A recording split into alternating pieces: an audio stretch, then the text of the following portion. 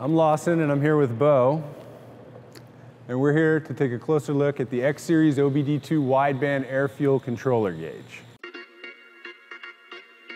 If you tune with open source or piggyback software, your days of having to add slow responding air-fuel ratio to your logs through a cumbersome serial to USB connection are over. The X-Series OBDII Wideband connects to your vehicle's OBDII port. This allows you to connect your open source or your piggyback programmer to the pass-through connector that's provided with the gauge and stream that air-fuel ratio data right into your program for data logging. Those days of having to deal with voltage offset tables, they're over. You just plug it in, wire it up, and it's going to be ready to go. It's easy to use. It's got a super fast sampling rate of 100 samples a second through the CAN, which is about 10 times faster than your serial to USB. And it's going to allow you to see AFR data that you would otherwise miss with a slower responding wideband. Stuff that's going to give you the safest, most reliable tune. One of the best things about it is if you got a V8 like this Camaro back here, you can piggyback two gauges together so that you can get AFR on both banks. We're going to show you how to do that, how easy it is to use right now. Here's what's in the box with the X-Series OBDII gauge. Got the sensor here and the sensor bung. This is going to get installed in the exhaust system. This is the Bosch LSU 4.9 sensor. Once that's installed in the exhaust, you're going to plug in the sensor harness into the sensor here. This gets plugged into the back of the gauge itself. Once the sensor is plugged in, you're going to go ahead and take your power and ground leads here. Red goes to power. It should be an ignition source. So it's key on with ignition. It should not be accessory or a cigarette lighter source. And you want to make sure it's fused, so a good place would be in the fuse panel.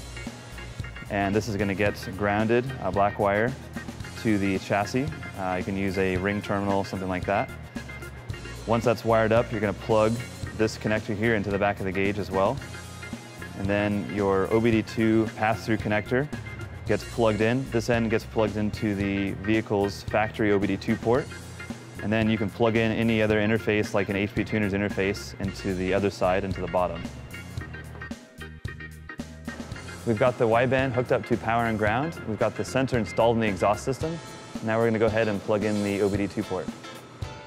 Here's our OBDII pass-through connector from the wideband gauge. We're going to go ahead and plug that into the factory OBDII port on the car, underneath the dash. Next, we're going to go ahead and plug in the OBDII connector from the HPTuners interface.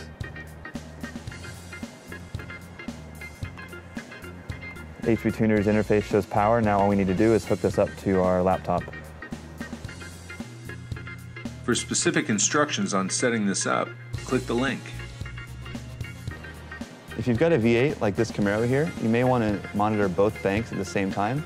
And I'm going to show you how to do that. Now, because we use an OBDII pass-through connector, you can actually link two of those connectors together.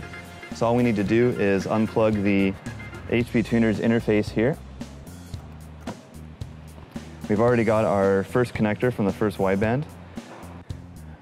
We've got our second wideband connector here. We've done a bit of a temporary install, but we're going to go ahead and plug this in to the OBDII port, and then plug the HPTuners interface into that connector below it.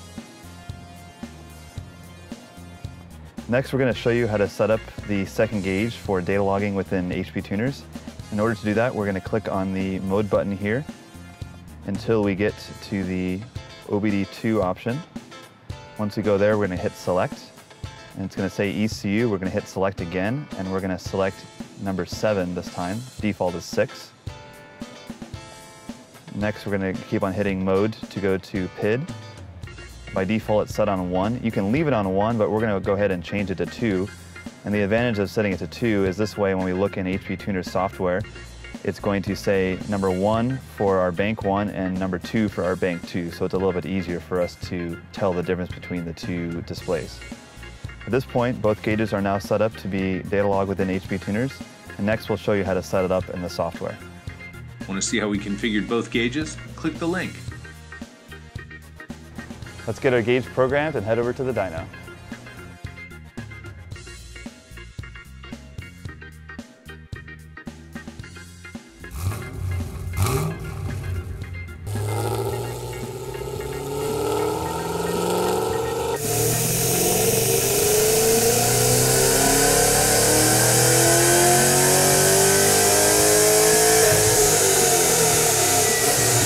Car's running a little rich. Hey, Bo, when we're all done, let's put it back on the dyno and make some power.